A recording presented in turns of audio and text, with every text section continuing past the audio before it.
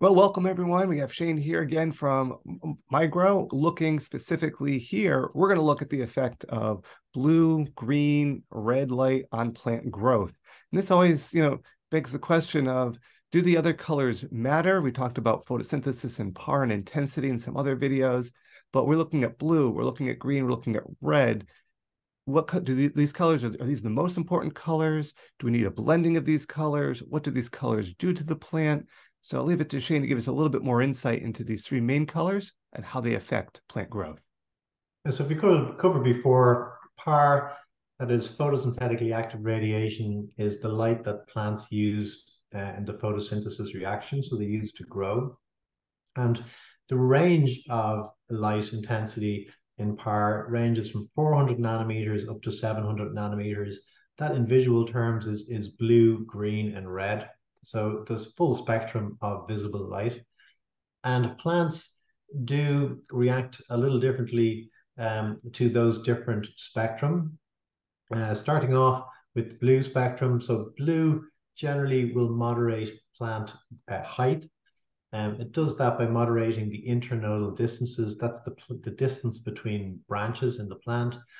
If we have a low percentage or an absence of blue from the light spectrum, plants will generally tend to grow taller and stretch. This is not what we want in an indoor growing situation. We want short, dense plants. We want that so they don't go out of control and that they stay within our grow area. We also want that because we want the plants to put the energy into flowers and not necessarily lots of stalks and branches. The other spectrum, so we move to green. Green, I would see sort of as a fairly neutral in terms of plant shape. So a higher or lower proportion of green will generally not change the plant shape. However, it does have benefits in terms of occluded green in that it goes deeper, so it penetrates deeper into the leaf than blue or red, enabling photosynthesis deeper into the leaf tissue. It also will bounce around in the canopy, and therefore having green as part of the spectrum gives higher rate of whole plant photosynthesis.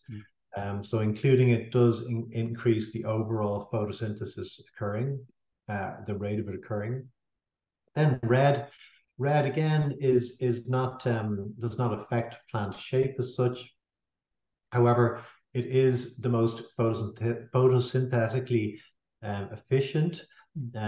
So red photons will cause more photosynthesis in relative terms than blue or green. It's not a huge difference, but it's significant.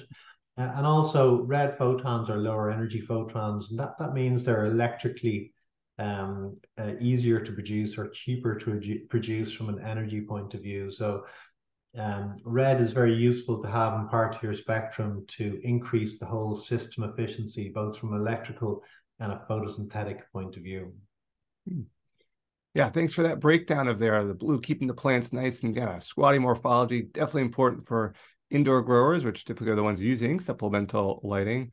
The ever controversial green light, where your right does bounce around, does kind of reflect in there, does deeply penetrate into the canopy. And then the red light, we hear a lot about in lighting, the red intense light or more red, kind of as you get into flower or some higher red producing bulbs. It is true that it is easier to produce. It also has those plant benefits as well. So that brings up the question, if we hear a lot about these different colorations, are they all needing the same amount or intensity, or should there be times where we're shifting? Should we worry about one more than another? Just speak to those kind of those wavelengths on how they relate to the plant and what it needs in the intensity of each.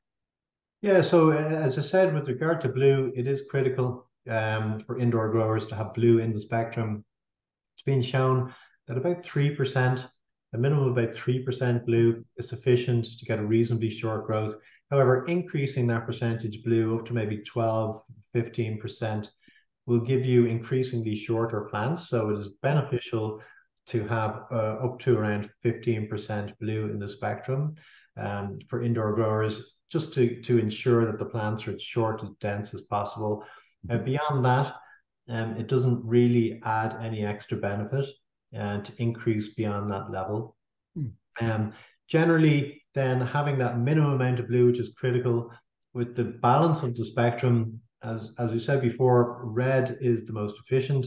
Mm. So we're looking to have as much red as possible, and then a filler of green, and green being critical, as we said earlier, for that whole plant photosynthesis, Mm. but also so that we can see the plants.